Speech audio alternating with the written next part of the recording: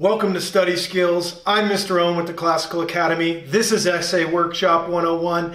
As always, I'm giving you a crash course on everything you ever wanted to know about writing an essay, and I'm going to do it in less than 18 minutes. Let's get cracking. I'm going to talk fast. Remember, you can always pause and rewind. Pause and rewind. Pause and rewind. Let's go. All right. First things first, let's start with story time. Story time! Chris, can I get a cool graphic for story time? Boom, let's do this. Story time. All right, what I'm going to teach you today is the generics of essay writing. But if you ever have somebody with another red pen, what do I mean by that? So this may be lost in translation, but back in my day when a paper got graded, it was graded with a red pen, and you always feared the holder of the red pen. If I teach you something today that one day another teacher says, I don't want you to do that, you always listen to the teacher that has the red pen. You listen to the teacher that's doing the grading. My story is, when I was in college, and you'll get college professors that you love, that will change your life. You'll get some that are okay, and then you get some that flat out suck. And I had this one guy, and he was awful, terrible professor. I think it was a political science class, and he would go off on all these weird tangents. And one day he went off on a tangent about the word that. He hated the word that, said it was the biggest waste of a word ever, and he decided that day that this 10-page paper we had to write for his class, which was like 90% of the grade, if you use the word that at any point in the paper, he was going to give you an automatic F in the class. And I had to write this entire paper without using the word that. And I actually found that to be very difficult. However, I did it because he had the red pen. So if you learn something today and then you get another English teacher, another professor that says something different, always listen to who has the red pen. All right, let's go.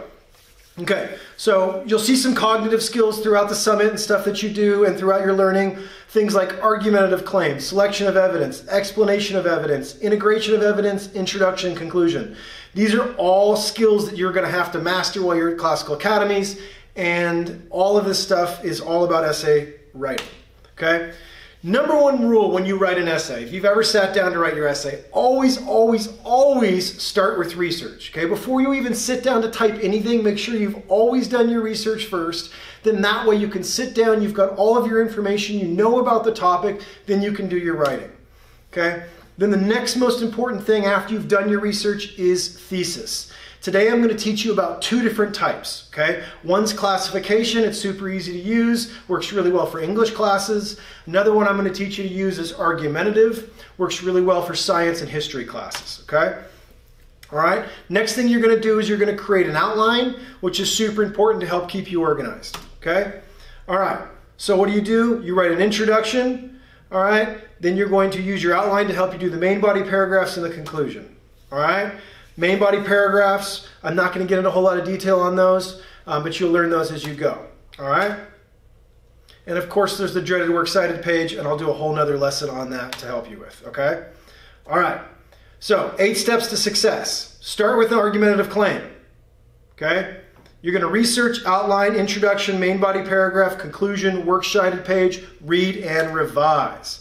But Mr. Owen, you're talking too fast. Where do I start again? You start with your research, okay? The next is the thesis and the introduction, okay? And like I said, I'm going to go over 2 types of thesis writing, okay? So this is thesis 101.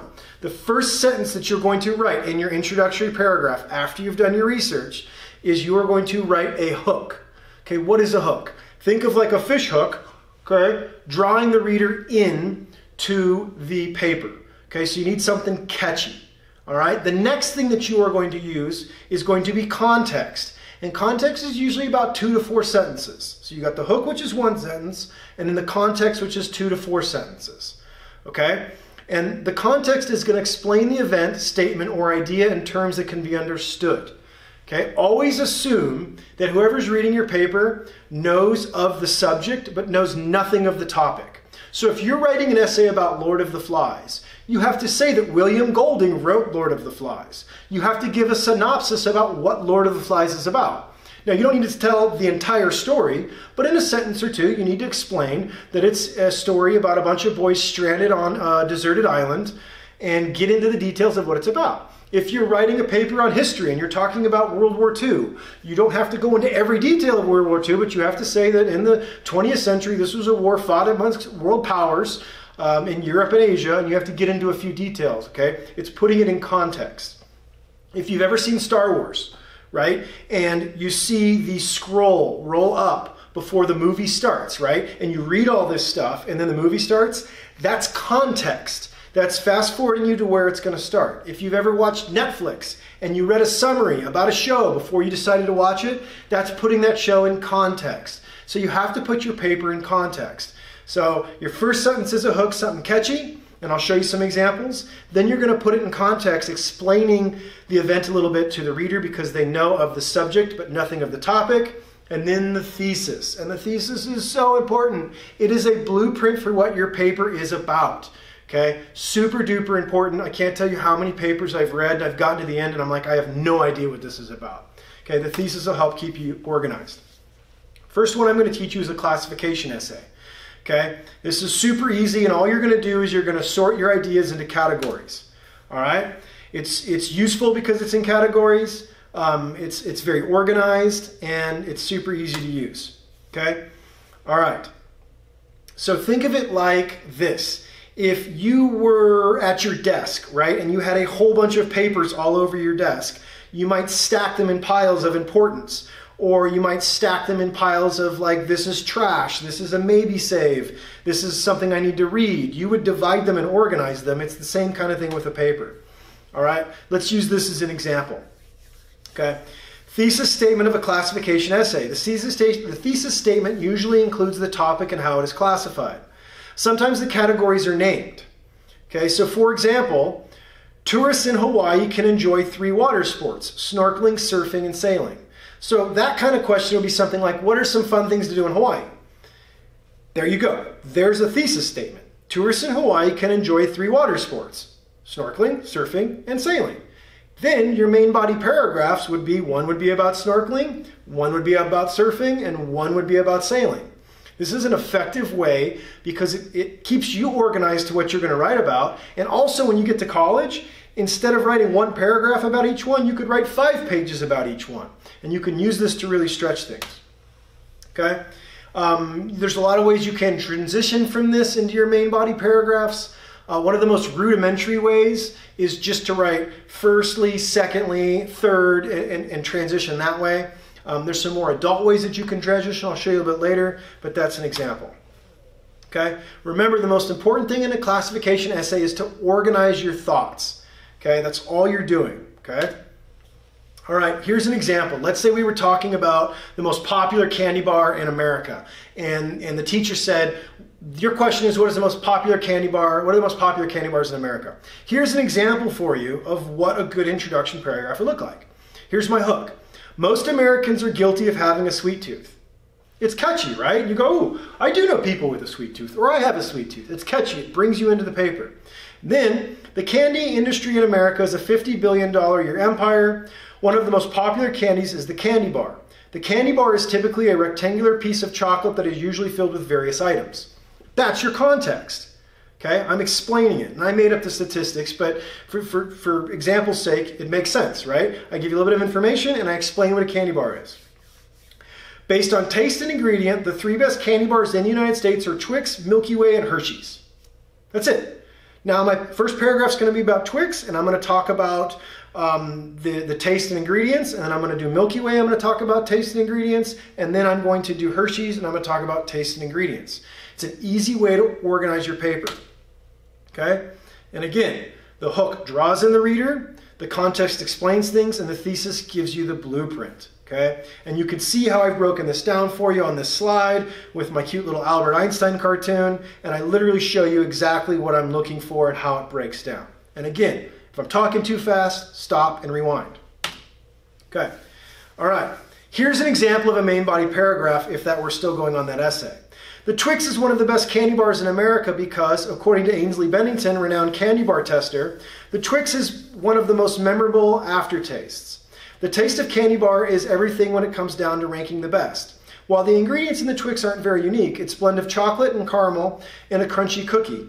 Some experts might argue that it's simply just a crunchy biscuit. However, the quality of the caramel and chocolate layers have elevated above others with similar ingredients.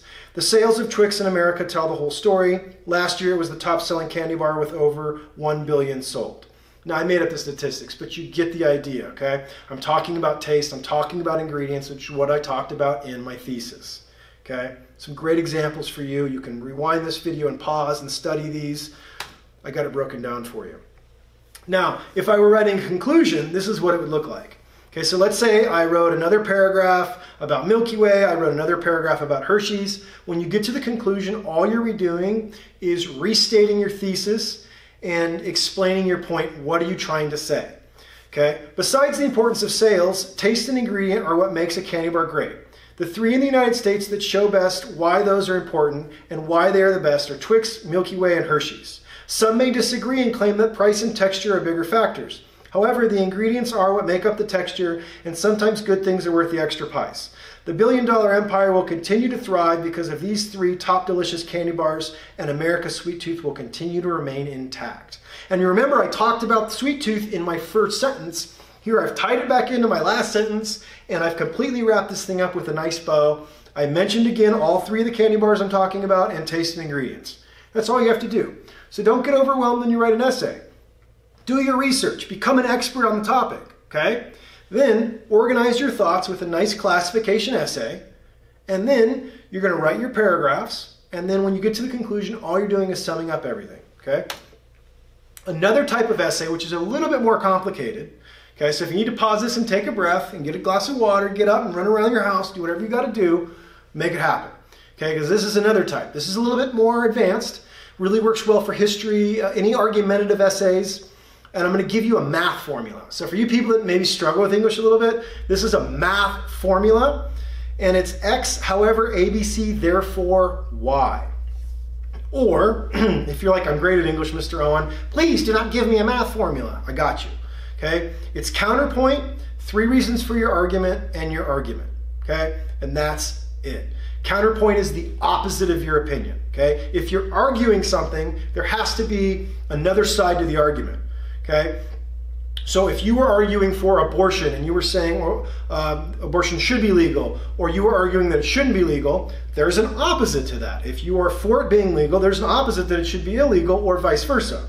If you are arguing for the legalization of marijuana, the opposite would be that it would be illegal. So in an argumentative essay, there's always got to be another side. And so a counterpoint would be the opposite of your opinion. Okay, here's how it would look. So here's an adult AP level question. Okay? In the period 1850 to 2001, new technologies emerged that had significant social, political, and economic effects. Develop an argument that evaluates the extent to which changes in the spread of ideas, information before and after World War I impacted societies. I know. That's the kind of questions you're going to get when you go to college, though, okay? These are adult, high-end, high-level questions. Okay, how did I break that down? Pretty easy, okay? I'm going to start with the why, okay, which is my argument. I'm going to say, therefore, changes in the spread of information before and after World War I have greatly impacted societies. Okay, that's my argument. And then if you look at my X, which is the counterpoint, changes in the spread of information did not impact societies. Okay, that's my argument, is that it did impact societies. The argument against that would be that it did not. Okay, my 3 reasons that changes in the spread of information before and after World War I greatly impacted societies. I'm going to talk about steam power, okay, and I'm going to use locomotives and steamboats, which is political. I'm going to talk about gas power, which is cars and trucks, which is economic, and then I'm going to talk about battery power, which is cell phones and social. Okay, and I know this may be a little crazy for you, but go back, watch this again. It's really not. I'm breaking this down like a math formula. It's super easy. Okay, here's what this would look like. Okay, this is my thesis. This is like college level argumentative essay thesis. Some historians might argue that in the period 1850 to 2001, new technologies did not spread information and impact societies because the Columbian Exchange had already globalized the world. However, many new technologies emerged during this period that had significant political, economic, and social effects. Steam power led to locomotives and steamboats, which made the exchange of goods and ideas easier and led to the growth of many empires. Gas power gave way to the automobile and made the travel of people and ideas more convenient. Battery power also led to cell phones, which have connected the world socially like never before. Therefore, changes in the spread of information before and after World War I have greatly impacted societies.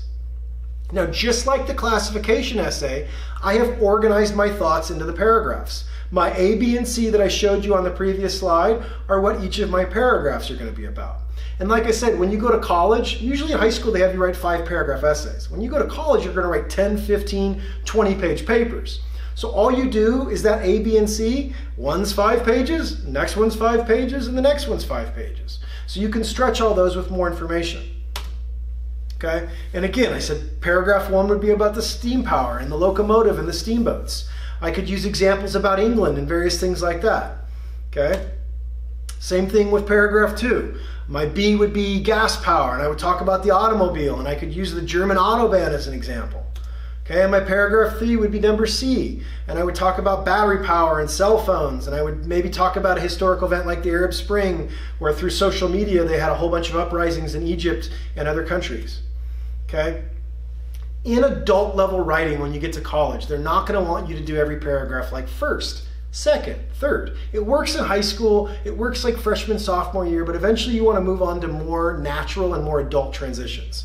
Why? Well, when you're writing a 20-page paper, you can't be like, fifthly, 85thly, when you get to like your 10th page paragraph, you can't be like, and my 77th point is, that doesn't work. So you can use words like in addition to, likewise, furthermore, therefore, or you can naturally connect the previous sentence to the last one. So if I was talking about Twix and I was saying Twix is a wonderfully tasty candy bar, I could say another tasty candy bar is the Milky Way, and that could transition me to another paragraph. Okay? That's a way you do natural transitions. Okay? So I know that was a lot. I know I talked fast. I know I covered a ton. Okay? But remember, the most important thing is that you start with research. Do not even start typing before you have all of your knowledge in here. Okay? It'll make it much easier. From there, write your thesis. Work on your introduction paragraph. You're going to want to spend the most amount of time on that and getting that really killer. Then from there, you've already done your research. Now it's organized. And whether you're using a classification style essay, which is super easy to use, all you're doing is organizing some things in your brain. Okay? Remember the Hawaii example. It's super easy to remember. Tours in Hawaii is fun with examples like snorkeling, surfing, and sailing. And then you just write the paragraphs about that. Okay?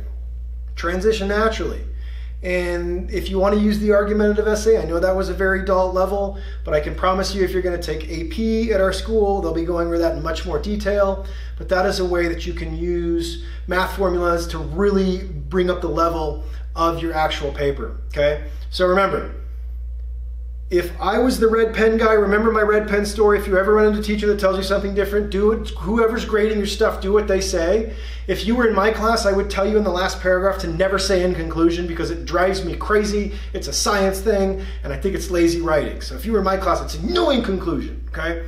Restate your thesis in your own words in your conclusion and sum up your point of what you're trying to say. And that's all you have to do on an essay. And we are right at 18 minutes, ladies and gentlemen. That's all the time I have for you today. I hope you enjoyed this. If you need any more help, go see your English teacher. Ask him about some of the questions that you might have. Keep practicing. You'll have this down in no time. Remember, my 8 steps, you can go back and look at those. And one other last piece of advice is, when you're done writing your essay, make sure you save time to do your works cited page. I always recommend doing that, not at the same time, because you're going to be tired, you're going to be exhausted. You don't want to have to then also do the works cited page, which is a complete pain in your booty. So trust me, do that another time. Go eat lunch, come back and finish it up. So don't wait till the last minute to do your essays. I hope you enjoyed this essay workshop. You guys have a great rest of your day.